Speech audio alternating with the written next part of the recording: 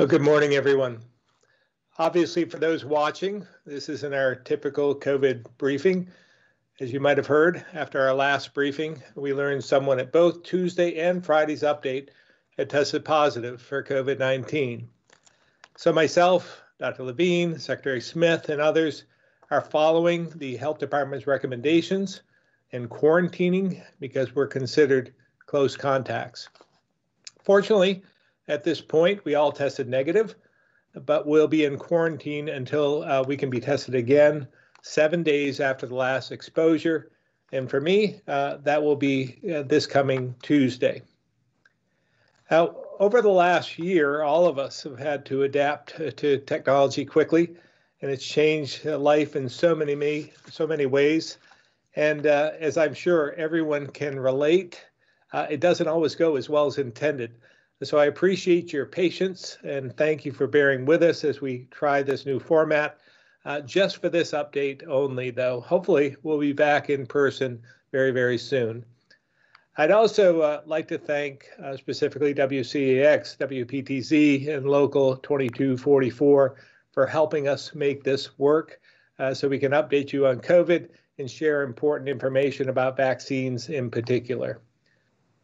On Monday, we'll launch phase 2 of our vaccine rollout. Secretary Smith and Dr. Levine will go over the details, but as a reminder, this is for anyone who is over 75. The science on this is very clear. The older you are, the more likely you are to die if you get COVID. With our limited supply of vaccines, in my world, we have a moral obligation to prioritize saving lives. Now, if we were getting more doses, we'd be able to vaccinate a broader group, but we have to deal with reality. And unfortunately, we're not getting as much vaccine as we want and need, so we must prioritize saving lives. We also believe the strategy will get us out of the state of emergency faster as well. By vaccinating those who are most susceptible to severe illness and death, we hope to reduce our hospitalization rate and the number of deaths we're experiencing more quickly.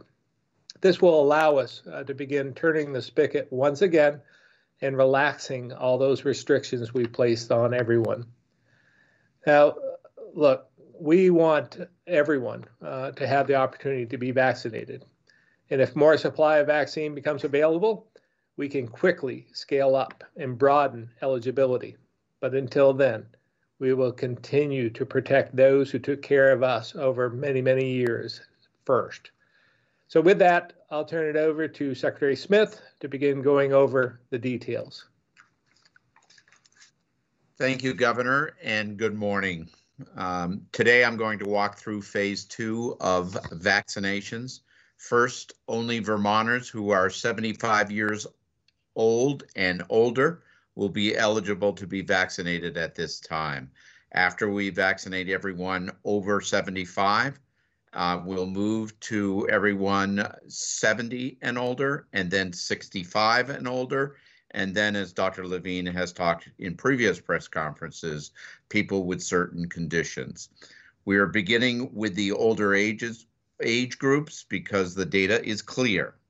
The older you are, the higher your overall risk of hospitalization and death. In fact, over 70% of Vermont's COVID-19 deaths have been Vermonters, 75 and older, and more than 90% are over age 65. Given these facts and the limited number of doses states are receiving from the federal government, we have a moral obligation to take this age-based approach first. Vaccinating at-risk Vermonters first also helps all of us to get to the end of this faster, because this is the fastest way to reduce the number of people who have severe illness. And this positions us to begin to venture down the path to that, what we're all looking for is a return to normal much earlier than if we reduced the benefits of a limited amount of vaccine by giving it to people who are at very little risk of severe illness, complications, or death. Please know when registration opens on Monday, there will be enough slots for all Vermont residents 75 and older. But again, you'll need to be over 75 to register next week. While we expect some bottlenecks in the first few days of registration, you will be able to get an appointment during the weeks we are scheduling. Now, I want everyone to have realistic expectations.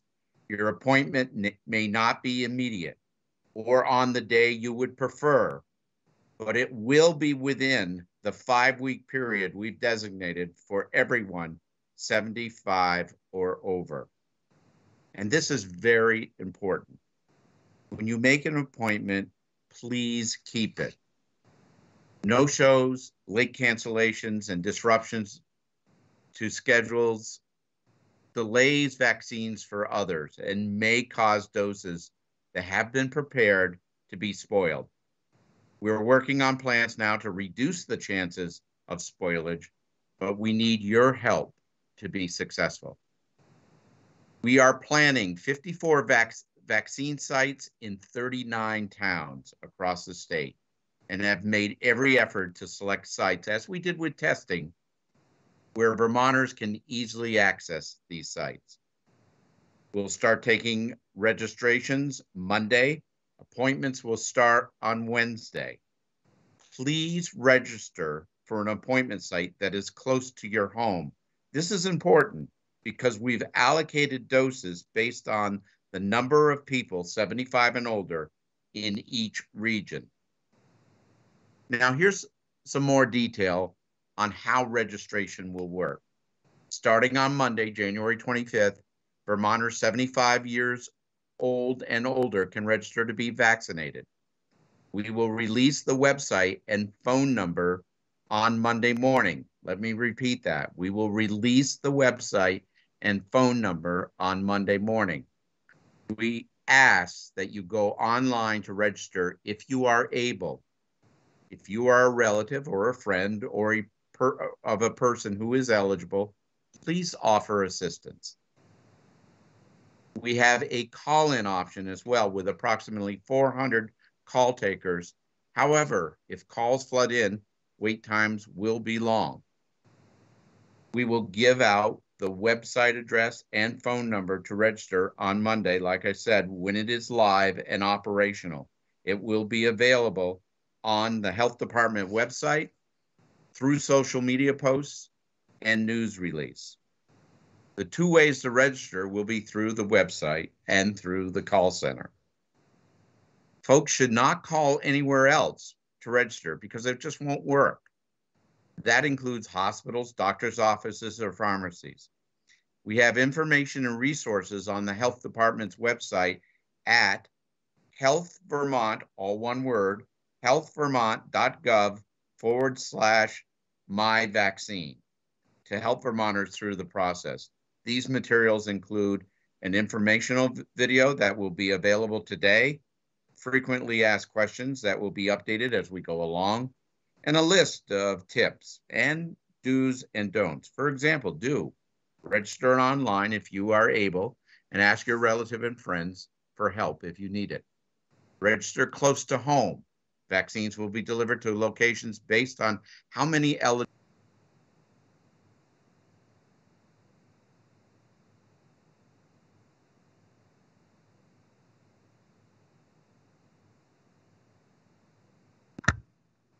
Mike, you're muted.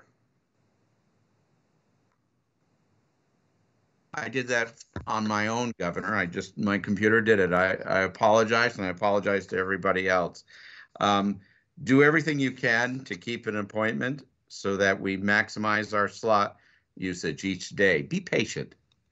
If you can use the call center and you have to wait, please be patient and don't hang up and call back multiple times. It will just kick you to the back of the line each time. Don't call 211 or other healthcare providers or anyone else. Don't be discouraged. We have enough appointments for those who are eligible.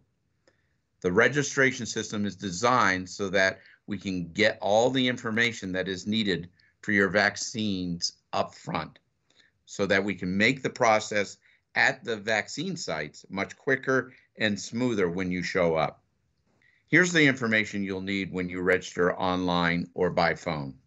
You will be asked for your name, your birthday, your address, your phone number, and an email address if you have one.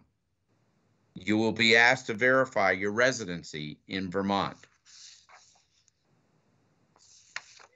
You are not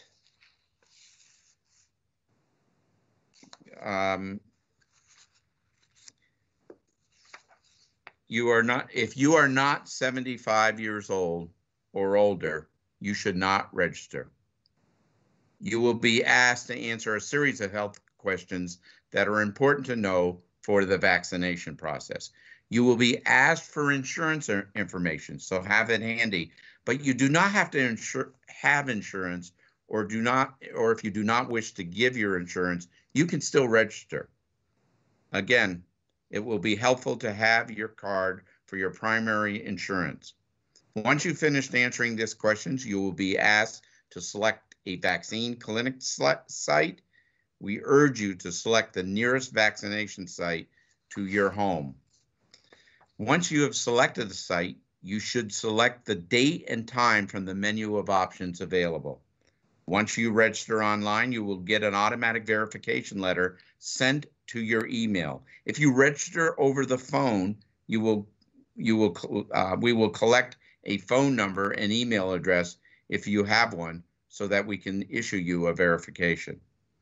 We can only register one person at a time online and through the call center, because each slot and series of questions apply to just one person. So if you have a spouse or partner and you are both 75 or older, you will need to register individually.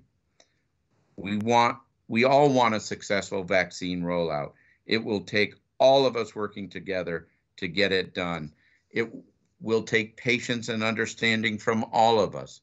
We have worked really hard to set up an efficient system that will ensure we get everyone vaccinated that we can. Appointments will start at clinics statewide Wednesday, January 27th, and here is what you can expect once you come to your appointment. Please arrive on time for your appointment. Once you arrive at the location, you will be asked for your name and date of birth. You will be asked to sign a vaccine administration waiver consenting to receive the shot. Then you will be vaccinated. You will be asked to stay at the site for 15 minutes or so that we can monitor for any immediate reactions to the injection. You will also get you scheduled for the second dose appointment while you are at the clinic, so that you can leave with that follow-up appointment in hand. We cannot accommodate walk-ins. Please be sure you register in advance and show up on your scheduled day and time.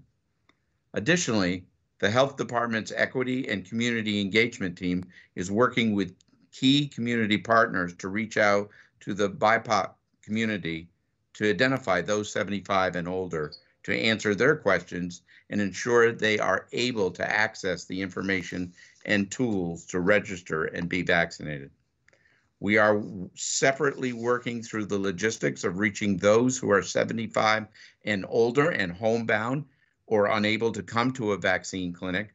We are collaborating with regional EMS and home health agencies on this, and we'll have more information on the Vermont Department of Health and the Department of Aging and Independent Living websites soon.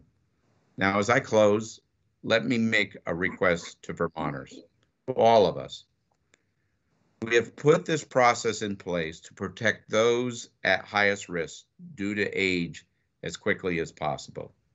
But we cannot do this alone. We need your help and your understanding to make it successful. That means helping seniors get registered. And it also means not trying to find ways around the system. We all care for one another, and we all hope that more vaccine will be released and we can scale up the system to more Vermonters more quickly and are ready to do so if this happens. Vermont and Vermonters has had the most successful pandemic response in the country by the simple means of supporting each other and putting the needs of others ahead of our own wants. There is light at the end of the tunnel, and vaccinating the most vulnerable first will get us out of this faster. We just need to stick together. Lastly, we also know the systems, both phone and web registration, will be busy beginning on Monday with tens of thousands of our elderly neighbors, family, and friends who are anxious to get this vaccine. Just remember, everyone will get a vaccine slot. Please continue to be patient and be kind to those working on this effort. They are putting in long days and long weeks, and some are even volunteers helping us manage this unprecedented global crisis. Thank you for your continued support and generosity. We'll get these systems up and running on Monday, and we'll begin this exciting phase in earnest on Wednesday. I'll keep you posted as we learn more and continue to move forward with this critical phase of our response. And now I'll turn it over to Dr. Levine for an update from him. Thank you very much, Secretary. I will begin with a very brief health update. Our case counts continue to fluctuate in the 100 to 180 range. Today, we are reporting 174 new cases after a low of 102 the day before. Recently, on average, only 10% of cases are associated with outbreaks. More than half of people with COVID had contact with another person who had COVID. Only 1 in 4 had an unknown source of exposure. This tells us that so far, people are more likely to get COVID-19 through close contact to another person who has the virus and less likely for their infection to be associated with an outbreak. Our positivity rate is still at a manageable and best in the nation, 2.5%. However, we see that transmission is clearly occurring across our communities and often within households, which is why we continue to advise everyone to keep their guard up, as you never know when you might be placing yourself in a risky situation, especially knowing the high rate of asymptomatic spread of this virus. While we are still seeing outbreaks across the state, they are not having as great an impact as they were in October and early November. Of the 52 outbreaks our epidemiology team is currently following, 21 are in long-term care facilities or senior independent living, 19 are in workplaces, and 5 are in schools. But since I last spoke with you 72 hours ago, Vermont has sadly recorded 6 more deaths, all among older Vermonters. Half of those were residents in long-term care facilities, and half were living at home or being treated in the hospital, bringing the grim count to 169. Second lowest in the country, but still 169 lives lost. These deaths once again underline why we have chosen the current vaccine prioritization strategy to focus on these hard to accept numbers. Proof that the groups at highest risk for severe illness and death from COVID are almost exclusively in the population age 65 and older. It is our moral imperative to protect as best we can those who are at highest risk from this disease. We are still keeping a close watch on hospitalization trends. There are a stable 43 patients in the hospital, and 5 are in the ICU. On another topic, we are continuing to meet weekly with our college health centers, and will be closely watching the day 0 and day 7 testing of returning students over the next several weeks. We have already seen the impact of positive cases and exposures in the student athletes who've been here for a few weeks already, who are trying to function under extremely cautious conditions and with regular testing. Still, many of you have seen your favorite teams sidelined, similar to the experiences of the NBA and the Boston Celtics recently, and the NFL and college football playoffs. The testing protocols and surveillance testing programs that colleges in Vermont have agreed to for returning students will be more severely tested this month compared to when the students completed their fall semester. But I am confident that these protocols will serve them and our Vermont communities well, and we will keep you apprised of the results. Now, Secretary Smith just led you through the details of the vaccine program, which I will not repeat. My vaccine comments today pertain to some encouraging statistics on the uptake of the vaccine. Who in our Group 1A population has opted in? Yesterday, in a call with Bi-State, which represents all of our federally qualified health centers, the consensus was that, varying by the particular health center, somewhere between 70 and 92% of healthcare staff received vaccine. Now, keep in mind, this is among people who might be considered to be the most critical in their view of the science. We should all take note of this. My prior surveys of some of the hospitals in the state had similar 70 to 80% rates. And this morning, in my call with the hospital CEOs, most were again in this range, with only one as low as 65% and several in the 90 to 92% range. So I would encourage Vermonters in general to take note of these statistics as you come to your own decisions around vaccination. And when we look at preliminary data from the long-term care facilities, we see an astounding, absolutely astounding 92% rate of vaccination among the residents of those facilities, which to me bodes very well for the next priority groups to be vaccinated. And staff at these facilities took the vaccine at a rate of 60%. Now that may seem low to you, but compare that to many rural states where the rate is estimated at below 40%. This is believed to be for a variety of reasons, including the high percentage of ethnically diverse and often disenfranchised groups working in such facilities who have often suffered historical injustice and may not have high trust in government programs. Now, my final comments today will be about quarantine, my quarantine. I thank the many people who've wished me well and inquired about how I'm feeling. I've been asked countless times about the experience, so I'd like to tell you what it's been like for me. To start, I'm doing what we have asked every Vermonter to do during this pandemic when they've been potentially exposed. This is how we keep others safe. Our exposure clearly fit the definition of one worthy of quarantine, which is a cumulative and not just concentrated exposure of over 15 minutes in a 24-hour period.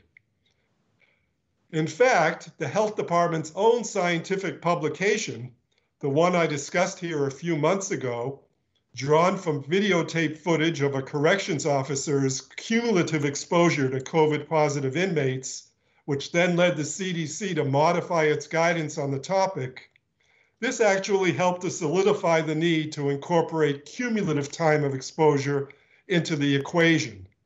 And we all know that these press conferences can run long. Like so many other Vermonters, I had the opportunity to have a conversation with a very professional and patient member of my contact tracing team. During this conversation, I received great and practical guidance, responses to all of my questions, as well as reference materials. Like the rest of us, I've had to rethink my daily patterns of life and find ways to keep myself apart from others, including my wife, even wearing masks at home to further limit exposure. I'm not saying it's easy. Even for me, it's not easy, but it's what we must do. Now, throughout the pandemic, Vermonters have had to be creative in their approach. And for those who could not quarantine in their own home, there have been state-supported options for them. I am also asked about how the state's getting state business conducted. Well, like legions of Vermonters, even though many of us have been going to our offices until now, we all have become quite versed in telework and conducting meetings on Zoom and Teams platforms. So none of that has really changed. We all know how to work remotely effectively. Personally, I can't wait to take advantage of another Vermont Department of Health trend-setting and CDC policy-altering innovation, the ability to test out of quarantine on day 7, assuming I'm still feeling completely well at that time. Thank you, and we'll turn it over to the question and answer period. Thank you, Dr. Levine, and thank you, Secretary Smith. So now we'll open it up. I did have a reporter who sent me his question via text. So I'm gonna go ahead and ask that in the interim. Governor Kim McQuiston from the Vermont Business Magazine would like to know if you support Senator Sirotkin's proposal to increase funding for another housing bond, given the one-time money that appears to be available and given the very low interest rates we currently have. Well, thank you, Tim. I can make this short, although I'm sure Rebecca would like me to extend this for a while we try and fix the technical problem. I don't want to get too far ahead of the budget, but as you might recall, I was very supportive of affordable housing in the state, and we had housing bond a few years ago that was about $37 million. It leveraged another $65 million to make it the single largest investment in housing Vermont has ever seen. But it doesn't end there. We have more to do. And again, I don't want to get ahead of my budget. I'll be presenting the budget actually on Tuesday, hopefully after I get done quarantining and be able to present this to the legislature. But suffice it to say that I still have priorities as well. Housing is important. It's important to our economy. It's important for some of what we're trying to do to attract more people to the state. So again, stay tuned, but there'll be something with housing in the budget. I will say one other thing though, in terms of the bonding aspect of that. I am concerned about the bonding capacity of the state and what that means. I know Treasurer Pierce has talked about that a lot, and I am concerned as well that we don't go too far. In fact, we have a debt affordability committee that meets and guides us on that. So we can't go and just borrow more money at this point. But there may be flexible money that we could use on a one-time basis. Okay, so it looks like we are having a widespread unmuting issue. So we can keep working on that and trying to fix it, but I have gotten some additional questions sent to me. So we're gonna just have to go with that method and apologize to those folks who would rather do the grilling themselves. Our question from Stuart Ledbetter, unless he can unmute right now, would be, he is wondering your reaction to the Elderwood nursing home inspection that uncovered so many patient care deficiencies. Could the state have done more to intervene? Yeah, from my standpoint, that's been concerning after reading the article this morning. But I'll let Secretary Smith answer that at this point. Thank you, Governor. Obviously, the inspectors who are employees of the Agency of Human Services, they are employees at DALE, the Department of Aging and Independent Living, do inspections on behalf of CMS. They had done this inspection after there were some complaints during the outbreak at Elderwood. They did come up with findings in this particular instance. At the same time, the Dale was working to make sure that those staffing concerns were being met, working closely with UVM and closely with other agencies, home health agencies, to bring in staffing because of those concerns. The steps now are that Elderwood needs to develop a plan of correction for the staffing issues, including during an outbreak. And also, we will continue to do surprise inspections of that facility to make sure that it is safe. Now, the state has done quite a bit in terms of reacting to outbreaks at long-term care facilities. First, we have a rapid reaction team that immediately responds to those sort of situations that are having those sort of facilities that are having an outbreak. Now we also have a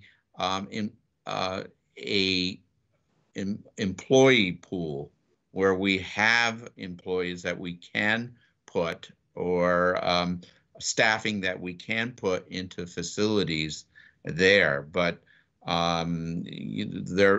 those were unfortunate events.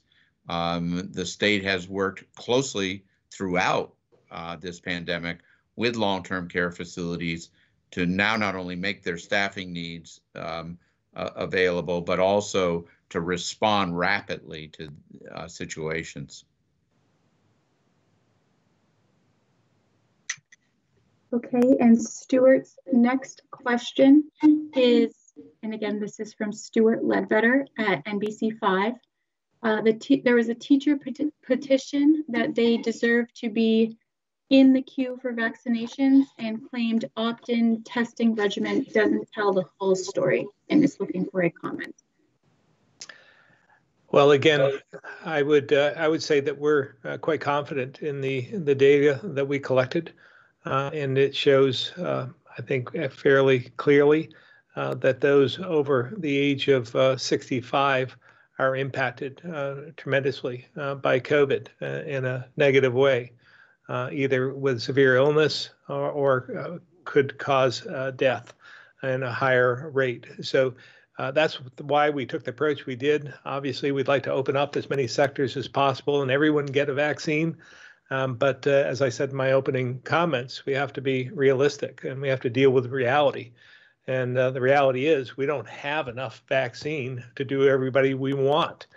So we have to prioritize. And from my standpoint, it's a moral obligation that we take care of those who've taken care of us in making sure that we're able to reduce the number of illnesses and the number of severe illnesses and the number of deaths that we've seen. So again, we count on our health experts to provide the data, and it seems clear to me. But I think I'll ask Dr. Levine if he could comment further. I think you did an excellent job, Governor. I don't have too much to add.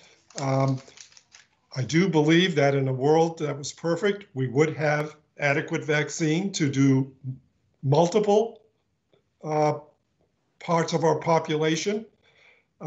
It's just very, very challenging at the current rate of allocation. And knowing the statistics keep mounting up and only further support the moral imperative that we've described here today. And I don't want to wait any longer. I want to see us be able to bring an end to that number of deaths in our older population. I do believe that there are states that are trying to vaccinate everyone who's in the older age demographic, everyone who is in the chronic disease, high-risk illness demographic, and everyone who they call frontline workers. All I can see that strategy would do would be to totally dilute out our ability to have an impact on any of those groups at the same time, because they would all have very small amounts of allocation to each group and never get to the entire area of concern. And it would put our older population at even increased risk to have a strategy that wasn't as focused as we're doing now.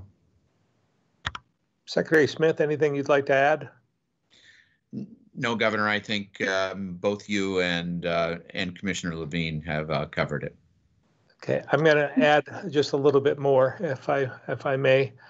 We're seeing this short supply throughout the country right now. I've talked to many other governors who are facing this same dilemma, and some of them have opened up to a larger, broader sector, and are facing not only just shortages, but they're running out of vaccines. They can't fulfill their obligation. They've overpromised, and we can't do that. From the day one, we've tried to be transparent, want to give you as much information as possible, and to make sure that we're not overpromising, so that you're not disappointed when something happens. So I am encouraged. President Biden understands the issue, and in fact signed the Defense Production Act yesterday for more PPE, as well as more testing capacity, as well as more of the vaccine, which is what we need. So we'll see how that goes, but if we get more supply, we'll be able to open up further. I also would like to mention that we, again, we're watching the data, we're watching the science, and what it tells us is that those over 65 are more impacted than any other category, 65, 70, 75. Once we get to that point where we have the 65 and over, as well as those with severe chronic conditions that Dr. Levine had outlined previously, once we take care of those populations, then we'll have the ability to reassess, and perhaps we'll have more vaccines available, and we'll take a different approach then. But we have to take care of that 65 and over population first. And just a follow-up clarification from Stuart, and perhaps this is for Secretary French. He'd like you to address specifically the idea of the opt-in surveillance testing and how that factors in to our vaccination decisions, which is being implied by the petition and other comments. Yeah, hi, this is Secretary French. Yeah, I appreciate that prompt, because that is one issue I think that probably should just be made more clear. The surveillance testing is, from my perspective, not connected to our decision making on vaccination. Our surveillance testing, which is one of the few, if not the only one in the country that's using schools in this manner, was started in mid-November as part of a strategy to understand the conditions of the virus in our communities, and it's proved to be a very useful tool. I think, as the governor, Dr. Levine said, our decision-making around virus is largely, firstly, predicated on the limited supply of the virus and the hard decisions we have to make in terms of the allocation of a scarce resource, not connected to the surveillance data. I provide a weekly update on the surveillance data for most weeks, just to in the sake of transparency, to tell people here's what we're finding. And once again, that data shows that the positivity rate among school employees is significantly lower than the general population. That's the only point I'd make with the data. It's not connected to our decision making on vaccine. Okay, next up, I have a question from Kat at WCAX. This is to Secretary Smith. I know you urged people not to try to find ways around the system. If my inbox is any indication, there are a lot of people who are looking for loopholes for themselves. Will there be people at the vaccine site who will be checking ID and turning people away if they show up and are not 75 or from Vermont? When you register, Kat, you will attest that you are 75 and you are 75 years old or older. And that's the criteria, 75 years old and older. And there's a residency requirement as well as, like I said in the beginning, a lot of health-related questions that will be asked. We did that up front to make sure that you do attest to that. We will ask for your name when you arrive. And we will ask you to sign a waiver when you arrive. Those are the processes that will go. I would hope that Vermonters would look and not try to quote unquote game the system here. This is a very vulnerable population.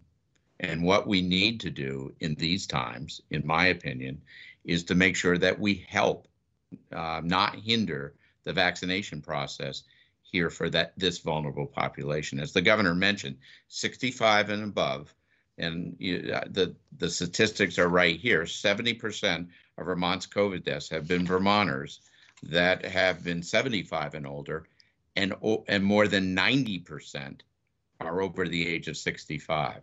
So we are hoping that people won't game the system, and that when they sign up, they're attesting to their age and they're attesting to their residency.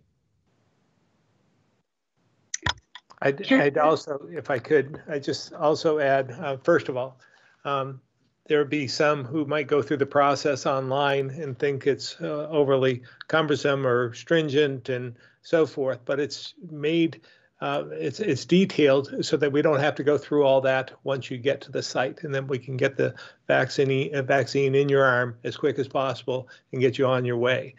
Make that as streamlined as possible. The other issue is for anyone who is outside the category we're talking about. If you are trying to game the system and you're not over the age of 75, you're taking a vaccine or vaccination away from someone who might be impacted. You're taking a vaccination away from someone who could die if they have COVID. So your strategy might impact or hurt someone else. So I just want everyone to be aware of that. It's just not the Vermont way. We need to again pay attention to who's at risk and make sure we take care of them first. So Kat's follow-up is: it sounds like people just have to say online but no one is checking. It sounds like people just have to say online their age, but no one is checking. They have to attest online their age. They have to attest online their residency. Okay, and her next question, you mentioned the effort to make sure vaccines don't get spoiled. What is the status on that? Will it still involve a rapid call registry for people nearby?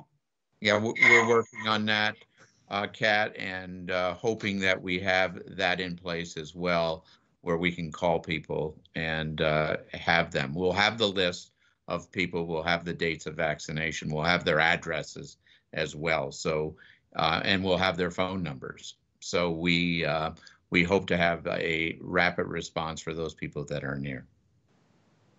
And final question, couples who want to get the vaccine at the same time because they're trying to limit their travel and exposure, will they be reasonably likely to get appointments at the same time? They'll have to register separately, and there could be I think if they're registering separately, and they'll be fairly close in terms of when they're registering, they should be fairly close on when they can find the same dates. We hope that will be the majority of people. If there are instances where that doesn't occur, we can talk and try to accommodate. But we think that you're going to be registering separately. But if you're registering separately, very close to one another, there's a dependent button on the registration that we think you're going to be accommodated fairly well. And we talked about this at length in one of our many meetings, and it's our hope, our directive, that we'll be telling those on the front line, those administering the vaccinations, to use some common sense during this. If you have a car coming through and there are two people in there, they're close, they're a couple, and they just happen to have different times. We want them to be vaccinated at the same time. It would just make the process work all that much better. So I'm sure that Secretary Smith will be directing those who are actually giving the vaccinations to just use your common sense here, because it would make a lot of sense to do them when you can. Okay, next up, I have a question from Lisa at the Associated Press. Does the governor or Commissioner Sherling have any thoughts on the judge's injunction in the Slate Ridge case? From my standpoint, I think it's good news. Obviously, this has been an area that has been controversial, and if there were environmental laws that were broken, they should be followed through on that, in which we've been advocating for. So, good news for them, the neighbors of Slate Ridge at this point. Commissioner Sherling. Nothing to add beyond that, Governor. Thank you. Her follow-up question is, the judge says there should not be any school or fire, that all school or firearms training must stop. And why didn't the state do something sooner? Well, I can take that one, Governor.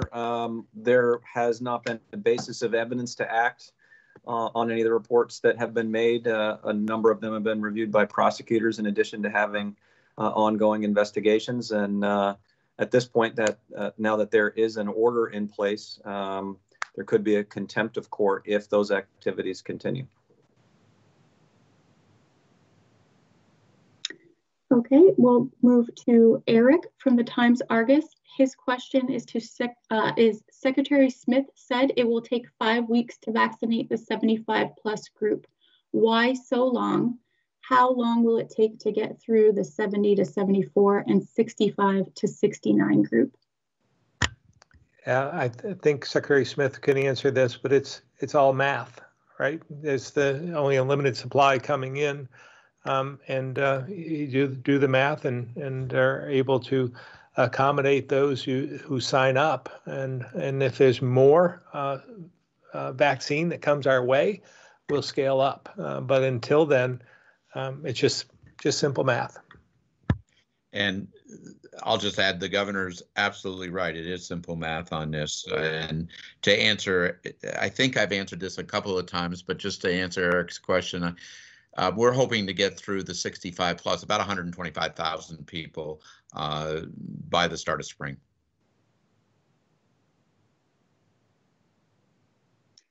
Okay, next I have a question from Calvin at WCAX.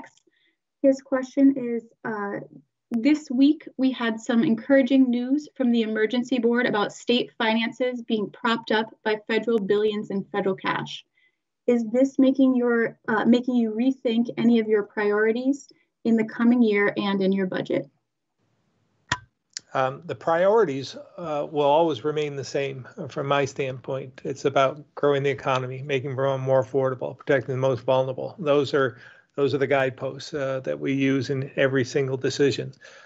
So we'll consider this. We're building our budget as we speak. There's some, there's a lack of clarity that becomes more clear every day. What the impact was of the second CARES Act that came our way. How can we leverage that money to the best of our ability?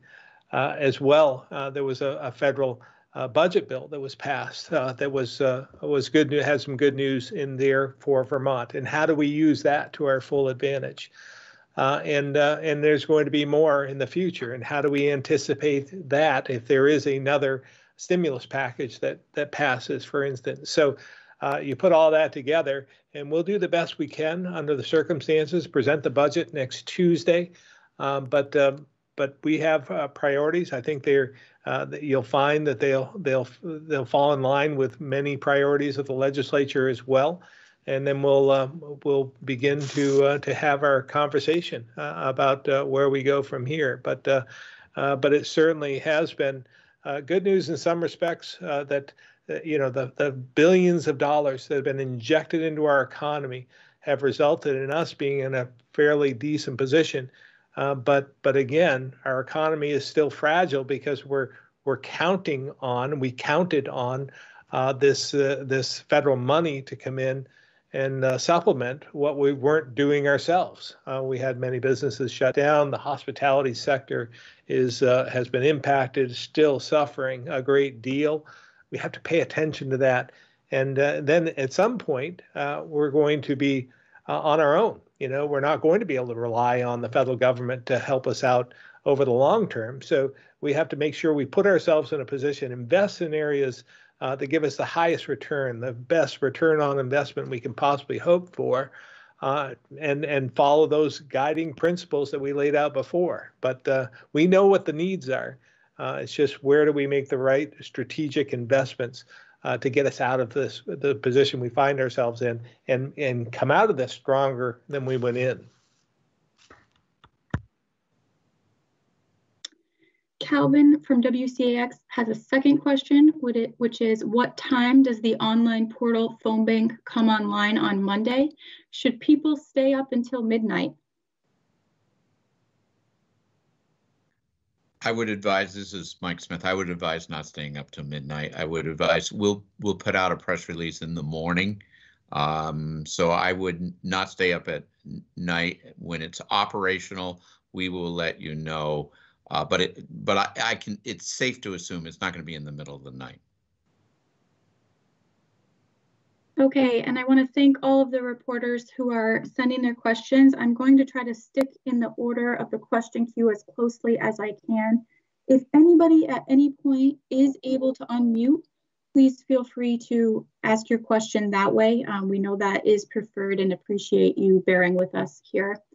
So next up, I'm going back up to the top of the list with somebody we missed, Courtney Kramer from Local 22. Her question is, during President Biden's remarks on coronavirus yesterday, he mentioned that under his plan, each state will have a COVID contact in the administration where governors should go to for vaccine issues, supply, anything they need. What will be the first thing Vermont addresses to that person? I'm speaking for myself. We haven't had this conversation, but more vaccine, more supply. That's what we need. I think it's fairly simple. We're fairly good, I think, on testing and testing supplies. We're in good shape with PPE, but where we have our deficit is really in the supply of vaccine. Get us more as quickly as possible. Dr. Levine? And I would just add the word predictability of supply as well, so that planning for all of these clinics that we've described this morning can continue to occur in a orderly fashion. It was shocking to hear some of the news from other states, New York in particular, about canceling clinics at the last minute because vaccine either did not arrive, allocation that was promised didn't happen, or spoilage had occurred. So clearly having the supply increase and having a predictable supply with more notification than just a day or two in advance would really help our efforts tremendously. Secretary Smith? I think predictability, more vaccine, both of you have covered that. I mean, we really rely on that predictability and that pipeline coming in to fulfill the vaccine needs for these clinics. And as you had mentioned, Governor, if we get more, we can quickly scale up these clinics. And going back to Eric's question, even speed up that timeline that we talked about earlier. I think I will also add equity. Equitable distribution of the vaccine. I've heard from many governors on the calls I've been on that they hear about one governor who got more than their share, for instance, and the squeaky wheel shouldn't get the grease, so to speak. I think that we all are deserving. There are some states that can vaccinate quicker than others for a lot of different reasons. I heard Governor Baker say they were struggling a bit because they had so many residential care facilities that they couldn't get to. I mean, there just is so much in a dense population, they just couldn't get to them as quick as they can with some states that have these mass vaccination sites where they can drive through. And not as many people drive in Boston, especially those who are elderly, nor should they. So it's been cumbersome for them, and they've been struggling with that. So it shouldn't be. I heard, I think in the previous administration, they said, the better you do in distribution, the more vaccine we're going to give you. And that's just not fair in some respects, because there's going to be a point when we're all going to be able to get on a better cadence, maybe, because we'll take care of a certain population, and then we'll have the ability to max vaccinate if we had the supply and a consistent supply. So again, equity, consistency, I think that's what we're asking, and no favoritism, no political favoritism in particular. Courtney's follow-up is, knowing that it's still early, are you seeing improved guidance, communication from the federal government? I think it's been, in some respects, coming from the top, coming from the president, it's been more clear. I think Dr. Fauci had said yesterday that he's able to speak his mind a little bit more than he was before. So again, that transparency, that sense of urgency, taking some of the actions that we've seen has been good. But I also will say, in the previous administration, we had our struggles in the beginning in terms of testing, for instance, and we did. I was able with Governor Sununu to make a call to the vice president to directly and have a conversation about what was happening on the ground, and he was able to help alleviate the situation. So we had in the previous administration, we had contacts within the White House that were helpful to us. So we hope to establish relationships as well. But I'd say the Biden administration is off to a very good start. Okay, next up, we have Ed Barber from the Newport Daily Express, and his question is for Dr. Levine. Ed has heard rumors the number of strep throat cases are on the rise. The increase is attributed to wearing a dirty mask. Is this true? Cases are increasing. Is it attributed to dirty masks? And how long should you wear a mask before replacing it? Rebecca, could you repeat what kind of cases that are on the rise? Strep throat. Oh, strep throat. This is the time of year strep throat occurs a lot. So I don't have good documentation from my epi team that we're actually seeing more strep throat. It's not a reportable disease. But let's say it were true. I would find it very challenging to try to correlate the use of dirty masks with an increase in the rate of a strep throat. Strep throat is a bacterial illness. It's not a viral illness. And I just know of no correlation prior to the pandemic that one could correlate this together. So going to have to say that doesn't make sense to me at this point in time. Dr. Levine, I think the second part of the question was about how long you should wear a mask. You should wash your mask on a regular basis, and maybe you could give some guidance there. Yeah, absolutely. So there are several types of masks, obviously. There are the kind that people are fashioning on their own or buying that are cloth masks, and they are clearly reusable and should be reused. But one should not be overusing them before they wash them. I think in the time of wintertime, when people generally go out in the cold and often get a runny nose and temperature related, what have you, they should be especially attentive to this. I think there is some guidance on the CDC website, but it's not as specific as this number of hours going by before you change your mask. But certainly I wouldn't encourage people to wear the same mask if they're wearing it constantly through the day. more than a day or so at a time. And clearly when they're wearing the mask, and this is the challenge, trying to avoid touching the mask. It's so challenging to not do that because masks often need adjustment and what have you. But the more one touches the mask, the quicker one wants to bring it to the washing machine.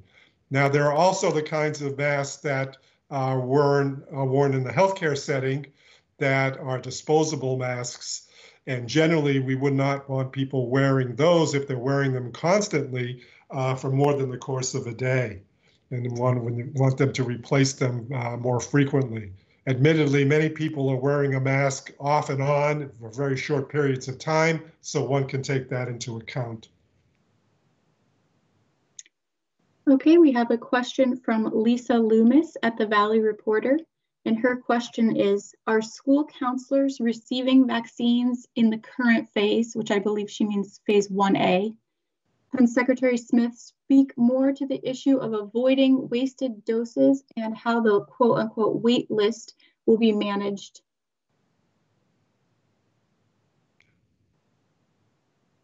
I can handle the first part. Yeah, would you start the first part and then I'll start the second part? Yeah, sure. So a school counselor would not by definition be in the 1A priority group. That is really made up of a healthcare workforce, people who are what we call patient-facing. The school nurse certainly would be in that priority group, but not the counselor themselves. On the second part, we will have the list of people that are available in that area for vaccine, that if we have that are 75 plus, and we will have the list of those that have various that we could call on. We're developing that aspect right now. They're also, just so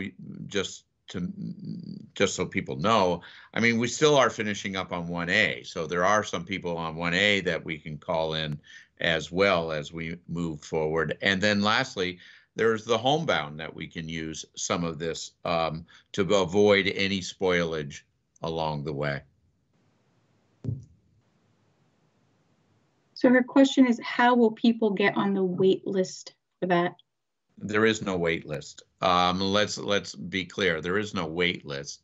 We will open up. There'll be enough slots for everyone that is eligible in this age group, 75 years and above. If you're age 75 and above, we have enough slots where you can make an appointment for you. There will be no wait list. If we have spoilage, we can pull from those various lists that we have, but there is no wait list. Okay, the next question is from John Dillon at VPR. His question is to the governor, saying, with this most recent potential exposure, isn't it time for you and staff to get a vaccine, given that you and staff are most definitely essential workers? Again, I think I'll just reiterate, my feelings haven't changed. I'm anxious to get a vaccine just like everyone else, but I'm not any more important than anyone else. And every vaccine that's taken away from someone under the age of 65 or 75 today, but it's under 65, is impacting the life of someone else. So from my standpoint, I'm going to wait until it's my turn. If I had my druthers, I would have everyone vaccinated before I had. I'd be the final vaccine shot into the arm of a Vermonter if I could, but I'll wait my turn. I think it's the right thing to do. I feel I'm committed to this process, and I'll just be careful along the way. I mean, this was a situation that was not entirely anticipated, but I'm going to do what we ask other Vermonters to do, and that's why we're quarantining at this point. And it's good for us in some respects because we get to walk in the shoes of others, we've asked to do the same thing. Dr. Levine, anything you want to add? I think you covered it very well. All right, John's second question is, there was a legal challenge filed this week challenging your, Governor Scott's, authority to make changes to Act 250 via executive order. Why not wait for the legislative process? Well, I would say this is the legislative process. It's quite clear that at the first part of a biennium, the governor, by executive order, is able to restructure government. That's all we're doing here. We're restructuring the Natural Resources Board, and that's within our purview to do so. The legislature can then, they can within 90 days, they get to decide. If they don't want to go along with it, they'll take testimony on it. They don't think it's prudent, they can vote against it. Both bodies have to do that, however, that's fairly clear. Both the Senate and the House have to take a negative position in order to stop it. If they don't, then it moves forward. We did it with the Agency of Digital Services before. When I first came into office, we restructured government, and this is the process that's put in place. And we utilized it. So again, we're not asking for anything out of the ordinary, and we feel as though we're on solid constitutional ground, and the legislature does get to weigh in. So this, I think it's, I struggle to find what's wrong with this process. It's been used for years. So we feel like we're on solid constitutional ground, but we'll let the courts decide. Again, we'll keep moving forward, make our case, and this is for the third branch of government, the judiciary branch, to weigh in and tell us whether we're right or not. And we feel like we're right.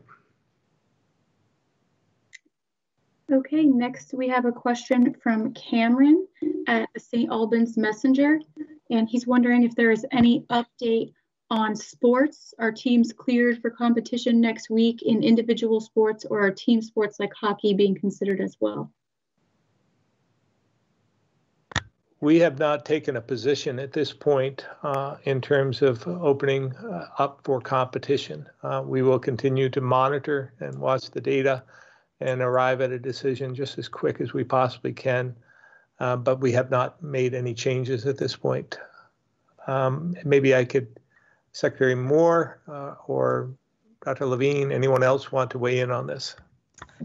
Sure, Governor. I think you covered the high points, which is currently we are just at the stage of having practices and team-based scrimmages.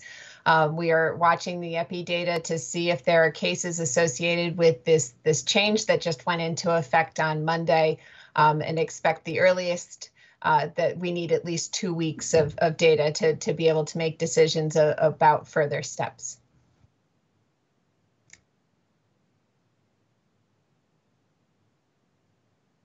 Okay, next up we have a question from Avery at WCAX,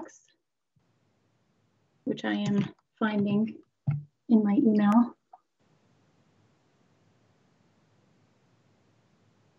Avery's question is, the National Guard in DC were recently told to leave the Capitol building and were moved to a parking garage following providing inauguration security.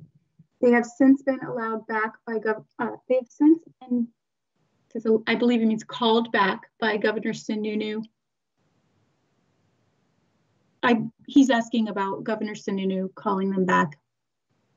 The question is a little unclear.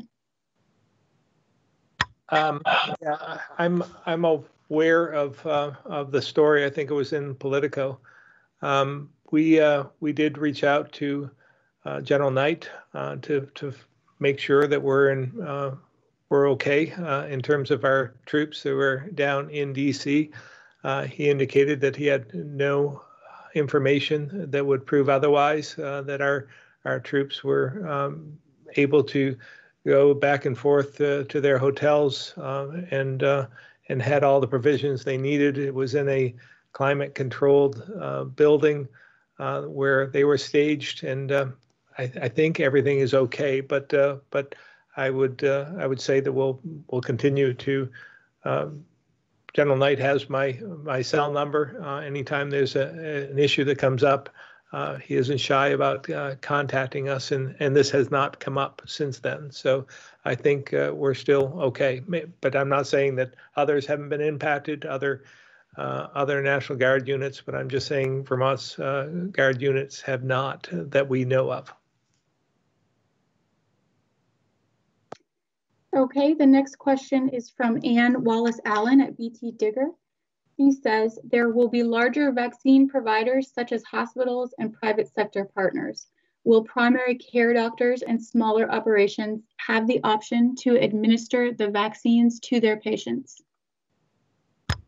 This would be a Secretary Smith answer, and maybe possibly Dr. Levine.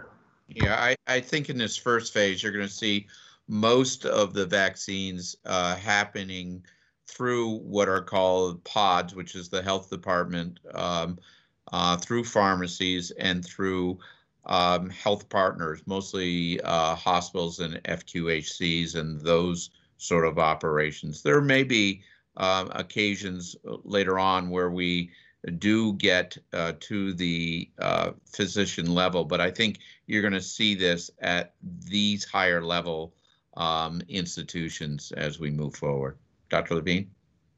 Yeah, I agree with everything that's just been said. And there are some very practical reasons behind this early part not having primary care involved. And primary care understands this very well. It has to do with some of the unique storage requirements of these vaccines and the amount in an allocation and how quickly a primary care practice could utilize that.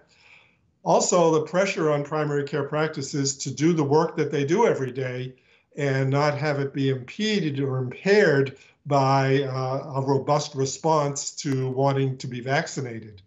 So these are very practical issues. I know some of the larger systems across the state are actually trying to work as a system, so incorporating the needs of their primary care practices, but also balancing that with the storage requirements and the logistical requirements, and having more large central locations where people across primary care practices can receive their vaccine as part of that healthcare system region, if you will. And that's a very pragmatic and reasonable approach for them to take, especially in times when they have a shared medical record. Because then they can continue to document as they would otherwise. So that's where we stand now. Obviously, in a time of much greater allocation of vaccine, other things will be entertained that could distribute the vaccine more and more widely to a larger number of practices. But it's not even feasible or practical right now. Thank you. Okay, the next questions are from Greg at the County Courier. Greg is hearing from family members of elderly residents of the Holiday House in St. Albans, whereas you know there is a current outbreak of patients. He is of the understanding that because this facility is only an assisted living facility and not a nursing facility, that people there don't qualify for a vaccine. Is this true? And why would a congregate living facility not take priority, especially those experiencing outbreaks? I'll take that, Dr. Levine, if that's okay, Governor. That is an assisted living facility or a residential care facility. I'm not sure what the designation is, but I'm pretty sure it's one or the other, and they will be on the pharmacy program. There are some congregate living facilities that aren't considered HUD sort of eligible facilities, which would be in the pharmacy program, but the Holiday House is not one of them. And if I could just piggyback onto that, because I know that the question may come up, well, why wouldn't we be running into a facility that has an outbreak with all the vaccine that we can muster and start vaccinating everybody left and right? There's some pretty clear science on why we don't do that and why vaccine is not considered to be an outbreak response strategy. And the CDC has actually worked across the nation to provide that message, but they provided it specifically to us in a special phone call we arranged with them when we were having just these kinds of questions arise with a facility that had an outbreak at the time. And the counseling, which is very sound, is that one, it's not an outbreak response strategy. And number two, if you already have the vaccination scheduled, you shouldn't necessarily change that. You should keep to that schedule, but you shouldn't run in there specially because of the outbreak. Unfortunately, what happens during an outbreak is that there is transmission of virus. That's why it's called an outbreak. And the potential is that many people are not symptomatic, but incubating the virus at the time you would run in there with your resources, so that they are already going to get infected and potentially show signs of infection, whether you've provided them with the vaccine at that moment or not. So I just wanted to clarify that so people would understand we're not ignoring facilities that are in the midst of an outbreak, but we're not changing the entire vaccination schedule due to the sound counseling from CDC and the scientific reasoning behind that. Okay, Greg from the County Courier is also hearing of cases where people were or are fraudulently filing for the PUA program. How many cases have been discovered in Vermont of fraudulently filed PUA claims since the program began? I think Commissioner Harrington might be on, and I'm sure we'll hear a little bit about adjudication in this conversation, but Commissioner Harrington. Yes, Governor, can you hear me? We can. Okay, so there has been, and I think everybody is aware of the national news around just increased fraud in general and fraudulent filings in all programs. This was a significant uptick, and what we see is that it coincides with the availability of benefits, and we've seen upticks as it relates to additional, what we'll call supplemental benefits. So the original $600 FPUC payment and now the $300 FPUC payment that's been added on top of the benefits seems to spark people to come back and start fraudulently filing. What I should point out, though, is most of the fraudulent filing we're seeing are not other Vermonters. These are crime syndicates and rings across the world who have been able to get their hands on stolen identity information and are using the stolen identity information to file fraudulent claims. We are and have been since the beginning working with federal and state law enforcement officers, and we have a fraud team stood up within the department as well. And while I don't have the number in front of me about how many fraudulent filings, we do review every initial claim that comes in for suspicious activity. We also are capturing fraud reports that are submitted to us from individuals who believe a fraudulent claim was filed using their personal information. What I will tell people, as we've seen this uptick, we've increased our communication to the public, but usually the information that people are using, the personal information, was likely compromised during maybe a large-scale national or international data breach that could even go back to the Equifax data breach back in 2017. And people were simply holding on to that information for the right opportune time, and COVID happened to be that time. So we do encourage people, if they believe that their information has been compromised, there's information on our website, but they can go to the Federal Trade Commission and file an identity theft report. They can also contact the three major credit bureaus and put an emergency freeze, a security freeze on their credit reports. If someone files fraudulently using someone else's information, the true person is not held liable for any benefits that were paid out due to the fraudulent claim, and it doesn't impact somebody's credit report. So, we are protecting Vermonters as best we can through this situation, but it is a national issue that every state is dealing with. I might also add, so this is part of the frustration some people feel when they're applying. We want to make sure that everyone who is deserving receives the benefit. We want to make sure that those who aren't deserving don't receive the benefit. So sometimes it leads to, what may seem like a stringent process, and it slows the process down. So at times when, as we experience, at times when we have a backlog, we're trying to get as many people through as possible, while also respecting that there is some fraud out there, and that we are want to make sure that we're not encouraging that. So it's a fine balance, and I think we're doing the best we can to prevent it from happening, but also making sure that we're getting the people the assistance they need. Agreed. Thank you. All right, the next question is from Andrea from 7 Days.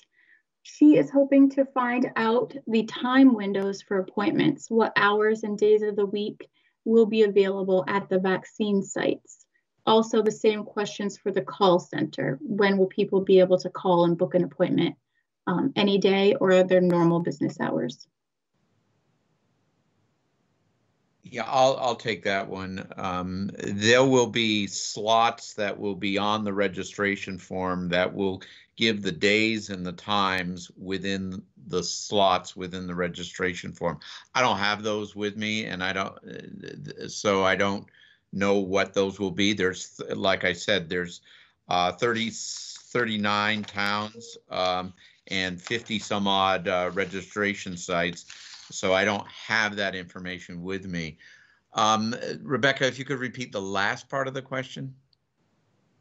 The call center for making the appointments, will that be open extended hours or just business hours?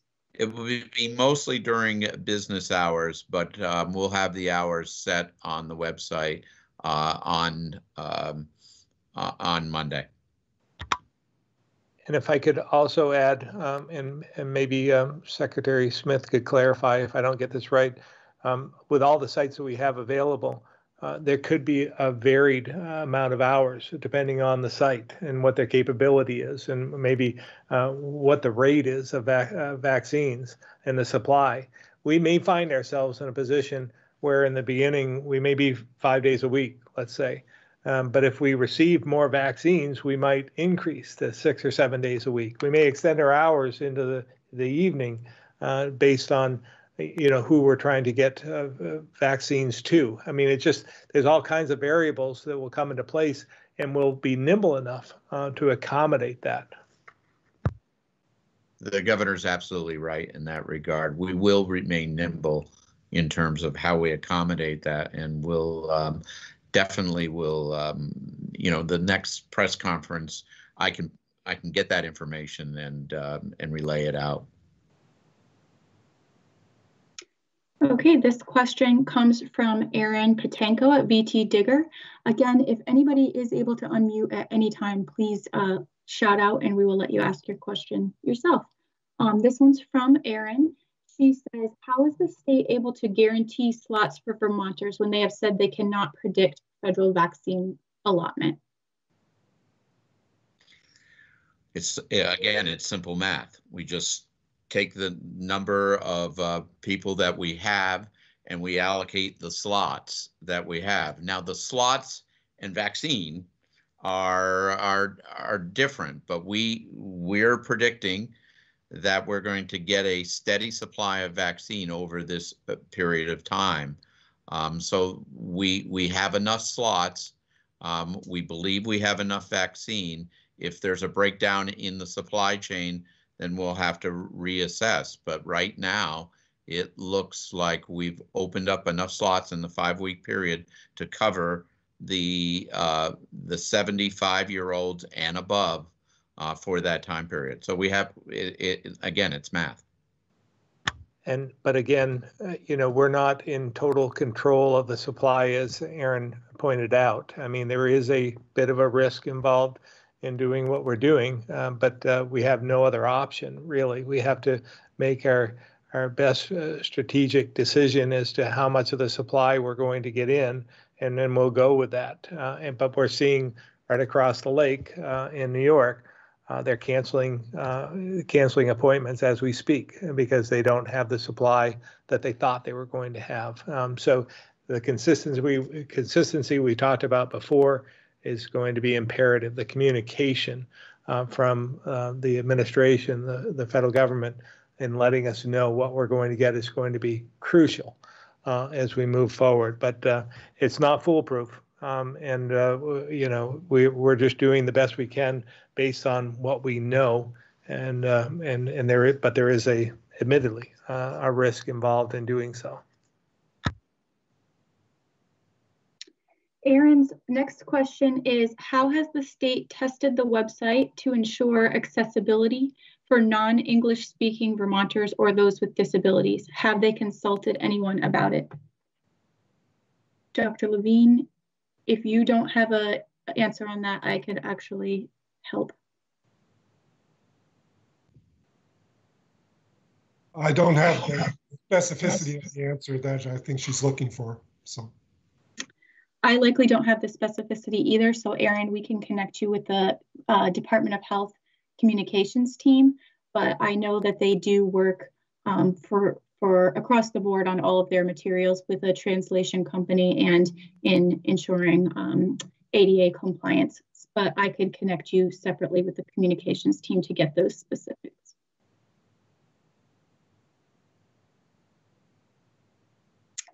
All right, the next question is from, let's see, we're out of order here. Mike Donahue, who texted his question.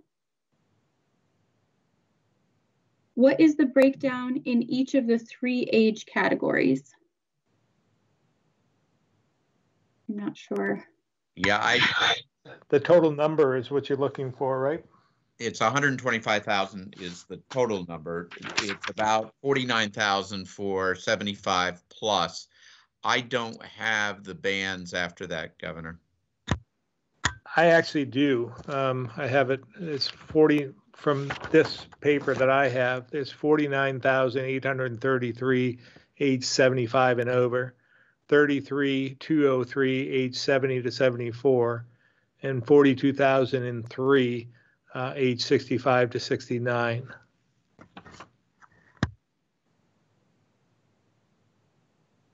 Mike also has reader questions. How are those that have chronic conditions and long-term illnesses, especially those who might be homebound, going to get the vaccine? This reader's doctor hasn't gotten information on getting information to patients. Dr. Levine, I'll handle the homebound if you handle sort of the underlying conditions. As I said in my presentation, what we are doing is we're partnering with home health and EMS, and home health will produce a list for either the home health agency or EMS to reach out to the people who are homebound. So we'll be doing that over the course of the next week and be doing that. It's sort of a separate system than the registration system for those that are homebound, but that's how we're going to be handling the homebound population. And Dr. Levine, on the underlying conditions? So we've announced those underlying conditions at our prior press conference. They will be codified in print so that people are aware, because once we get past the 65 and older, the next grouping is going to be age 18 through 64 with what we call conditions that would put you at a risk of a more severe illness with COVID-19. So that list will be available for everyone who's going to register to see. We are not asking for physicians at this point in time to provide written documentation for their patients having one of the conditions on the list. Does that answer the complete question, Rebecca? Sure. I'll follow if Mike has a follow up. I'll circle back. And I apologize, I had to jump out of order there for a minute. Oh, he does have a follow up. Any idea when list of sites will be available? So a list of the vaccine sites. Yeah, the towns, there'll be a town site map coming up in, it should be on the website in the next hour or two. And then the actual sites you'll see as you register. Okay. Rebecca, I have one additional answer for the previous question that was involving interpretive services and things of that sort. I think we've made it aware that there is a video that will help people understand the mechanics of the website and how to work through that. And we do have the intention to make sure that that's available to people in the language that they need. But in addition, we have, a lot of work going on in terms of our relationships with communities of color and other ethnically diverse communities, many of which have interpretive needs. And we have health equity teams, and we partner with community partners who provide a lot of these interpretive services directly. And that effort is already underway and will continue even more robustly as we continue with these vaccine efforts. Thank you. We now have a question from Greg at the Bennington Banner and Brattleboro Reformer. Greg says, Bennington County now has the distinction of passing Chittenden County as having the most widespread case count in Vermont, 234.9 cases per 10,000 residents as of Thursday. With that in mind, a three-part question. Is contact tracing telling us anything about what's leading to transmission in Bennington County? Is there any thought to taking short-term aggressive steps in Bennington County to control community spread, such as pausing in-person dining, pausing out-of-state accommodations, including ski areas, or any temporary move to remote learning? If not, then what growth of cases would lead to such steps being taken? Dr. Levine, you want to start? Absolutely. So, this is a pattern we have seen in other parts of the state as well at different times. And Bennington is just the site right now that you're referring to. Unfortunately, as I alluded to in my earlier comments, it's not like we have a significant outbreak of one sort or another that's fueling that kind of case growth. Most of what we're finding are people who are acquiring this within their communities due to a higher prevalence of the virus in the community. I can't really point to a specific event like we had with the ICE teams in central Vermont a number of months ago. So what we did do at that time, though, in central Vermont was meet with some of the community and legislative leaders and discussed communications campaigns, discussed kind of interventions that could occur. We did not actually counsel to do anything overly restrictive at that point in time, but we did note that many of the municipal offices were operating remotely, and that was certainly a fine strategy. There was nothing wrong with that, but we did not actually start saying to make schools remotely or to close certain aspects of the work sites or business community. It really is a time when people have to be much more careful and much more compliant with all of the guidance that we usually provide. But we didn't feel that it was warranting a specific region of the state to have a stricter protocol in place with regard to the kinds of closures that we saw back in March when the pandemic first arrived. We really do feel and continue to feel that this much more strategic approach pays dividends. We're no longer in a situation where we don't have testing, don't have PPE like back in March. So we can take advantage of the fact that we can perform containment, even if we can't relate a lot of cases to one another in terms of an outbreak, we can still contain by testing early and doing contact tracing early for those populations. And that's been the major strategy. And as we've seen in other areas of the state, like Orange and Orange County and in the central Vermont region, and then followed by Essex County and Orleans County, we've had the cases rise and then come down without necessarily getting into a total closure type of situation or what used to be called a lockdown. So we will continue to exercise that kind of strategy because I think it can be successful and it's not necessary to be more severe.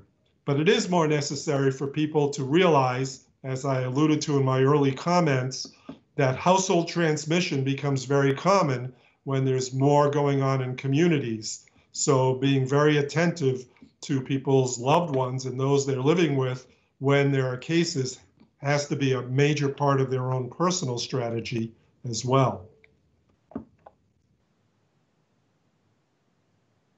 The next question is from Andrew at the Caledonian Record. He has a question about rural areas, in particular Essex County. They have one of the highest COVID rates per capita, but the lowest testing per capita and lowest vaccination rate thus far. What will be done to ensure vaccinations reach those in rural areas? Yeah, I think you've seen, I think you will see that we have put particular effort into those rural areas, particularly Essex County, as we looked at it. And there's been some great partnerships with both the FQHC and others up there in order to make sure that we do have, and as you know, that's a fairly long county, to make sure that we have access into that county. So we've been paying particular attention to those places. And like I said, 39 communities and 57 or so locations as we move forward. I can just tell that we have been, like I've said, been paying attention to that. Andrew's second question is, he understands dose allocations are already assigned to regional partners for the entire month of February, and the registration process will include all of those doses. Is there any chance these allocations will increase if the state receives more doses, or is the pace of vaccinations in February set in stone in some way? If we receive more vaccinations, we will ramp up our vaccination program. I think the governor had mentioned that earlier. We would appreciate more vaccine. We are poised to ramp this up if we are fortunate enough to have more vaccine. All right, Elizabeth Murray from the Burlington Free Press has a question for Secretary Smith. Can you clarify when people with chronic conditions can sign up to get the vaccine? Is the 65 age bracket and the earliest they can sign up, or will they be able to sign up starting Monday? No, let's go through this again. Starting Monday, those that are age 75 and above will be able to sign up. As soon as we're done with that group, we will start with 70, those that are 70 years of age and above. And then we will turn to age, as soon as that group's done, we'll turn to age 65 and above.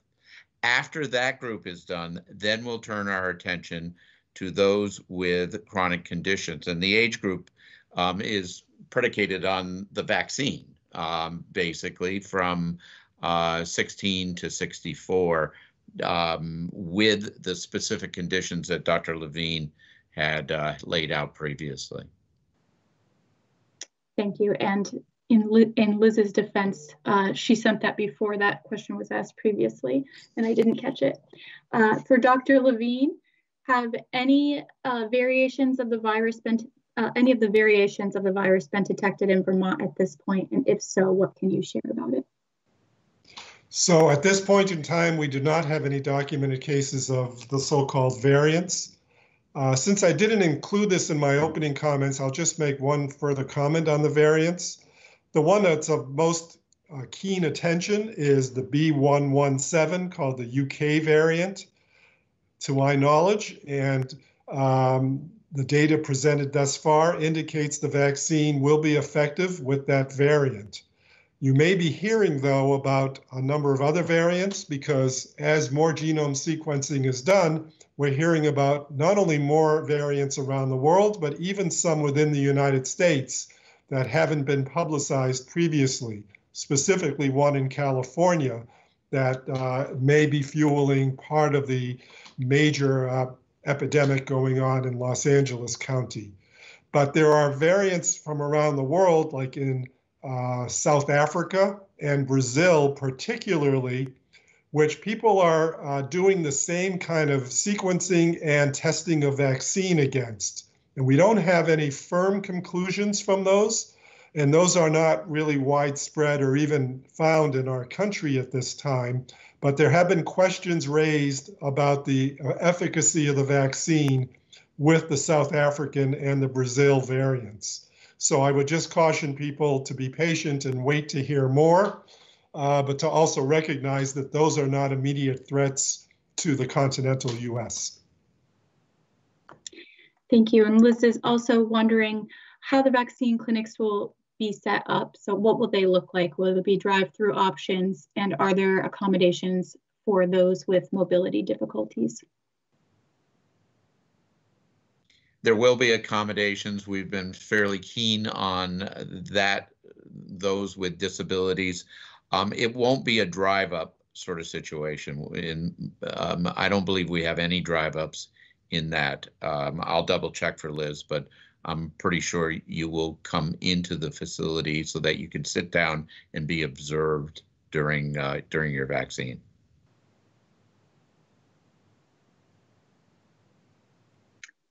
Then next on our list is Guy Page, and his question is for Governor Scott. Governor Scott, Defender General Matt Valerio says, this is Guy's question, says restrictions on carrying guns in public, such as Senator Bruce's S-30, do next to nothing to prevent gun crime. How do you view this bill? Yeah, I haven't looked at it specifically. I know it's working through the process, and they're taking testimony in the legislature on it. It's not a priority from my perspective, but we'll listen and we'll see where it goes from here.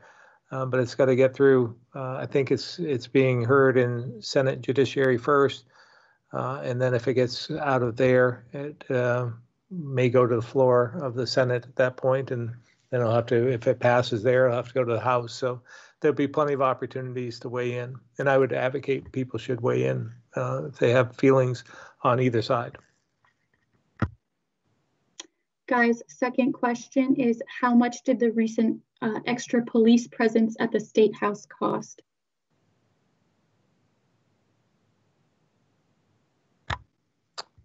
I don't have that, Commissioner Sherling.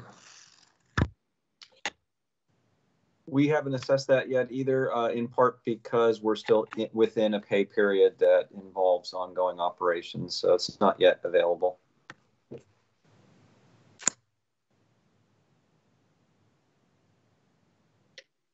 The next question is from Kevin at 7 Days.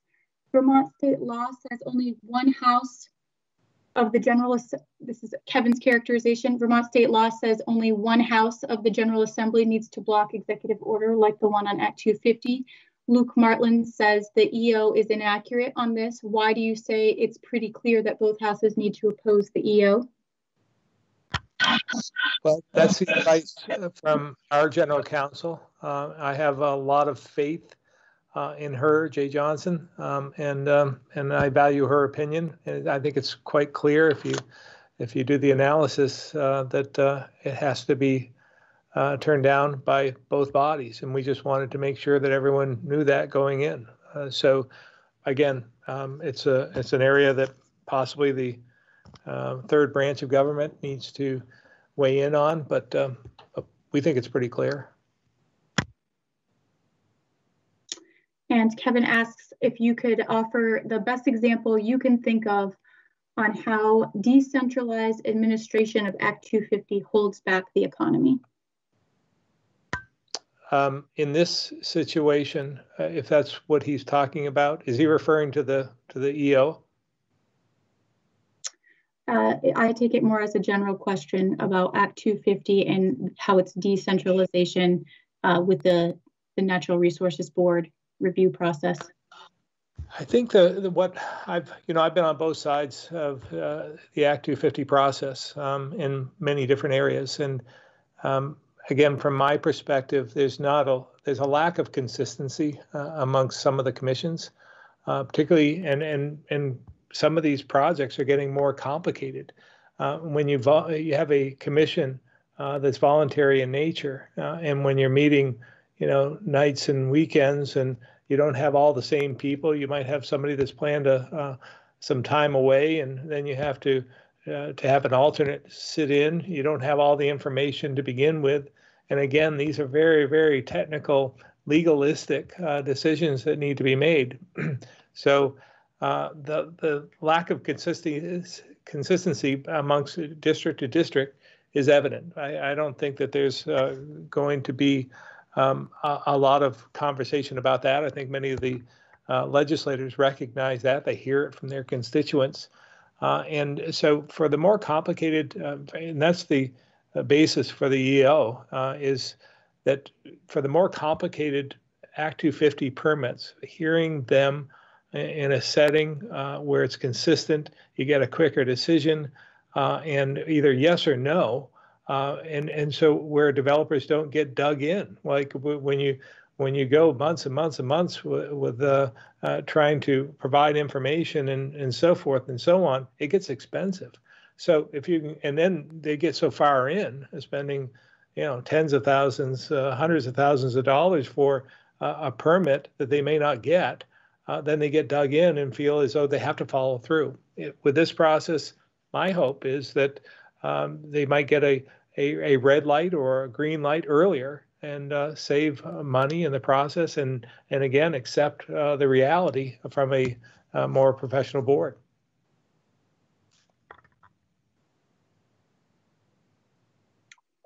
Thank you. The next question.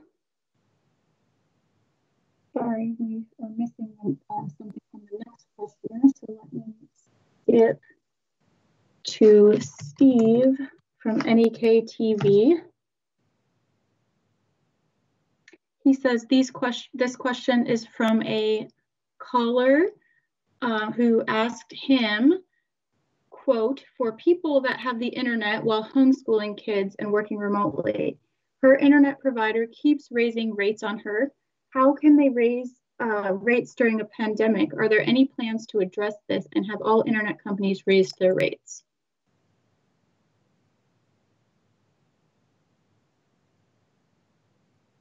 Don't think Commissioner Tierney is on the line. Can you repeat the question? I believe he has a viewer who has had her internet rates raised, and so her question is, how is this fair during a pandemic when folks are so reliant on the internet? To paraphrase the question.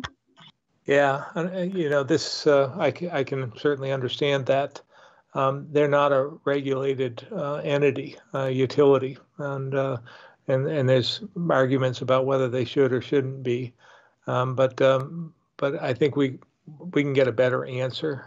We'd ask his viewer to get in touch with us. We'll put them in touch with the Public Service Department to see if there's anything we can do to help. We do have some programs available to help those in need during the pandemic, so that they can pay their utility bills. And I believe this falls into that. But again, probably better to have Commissioner Tierney weigh in on this. She also is wondering if the pandemic has anything to do with gas price increases. I wouldn't know that. I think they did come down in the beginning because there are fewer people driving, and the price actually dropped because of increased supply. There was an oversupply of petroleum. So that's all I can offer, I guess. All right, a third question, testing your economist skills, Governor.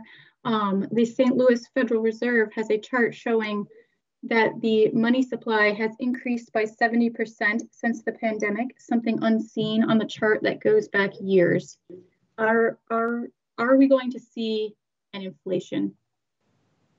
Well, I think we certainly could at some point, and I don't think it'll be long. The economists actually brought that up this past week, that there could be a point where we're seeing inflation. Of course, I'm sure at the same time, as most economists do, they'll start predicting a recession shortly after. So it's a constant evolution of the environment we're in. So I wouldn't be surprised if there was inflation after this.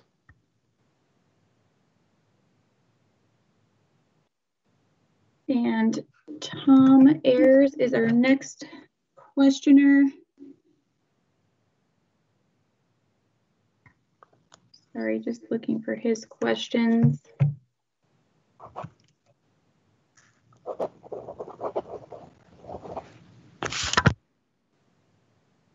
He seems to be lost in the abyss of many emails I've gotten during this call. Let me skip to a question from Jane Lindholm, who just was asking if Secretary Smith could clarify how many sites there are around the state.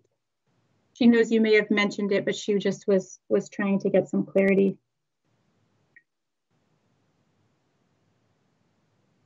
Sure. There are 54 vaccine sites in 39 towns. Thank you. And I have located Tom's email.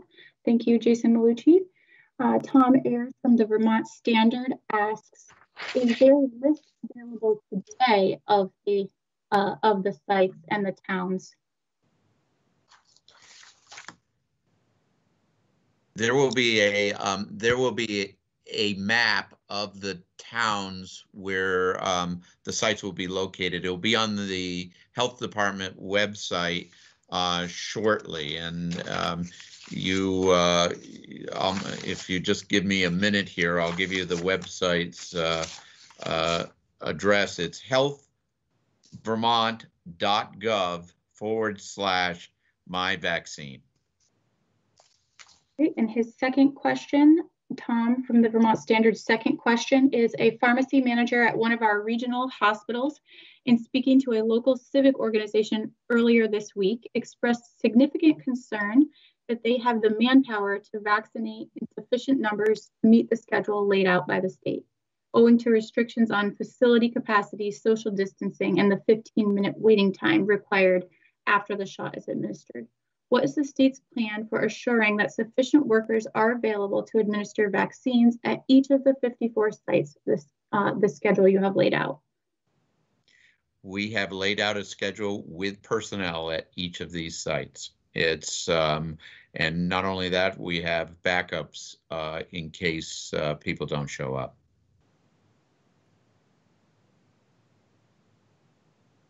Great. I believe that is all the questions. And if we've missed anybody or folks had follow-ups, Jason Malucci and I can help assist you afterwards. Okay, so I want to thank everyone for their efforts here, and I apologize to the listeners for the technical glitch. And I want to thank the media in particular for your patience and assistance in working around the problem. I think it's a reflection of the Vermont way that when we're faced with a challenge, we work together, use common sense to make it work. So, however imperfect that may be. So hopefully we'll either get better at this or we'll go back to having in person in the very near future. But again, I thank you for your questions and I appreciate everyone tuning in today.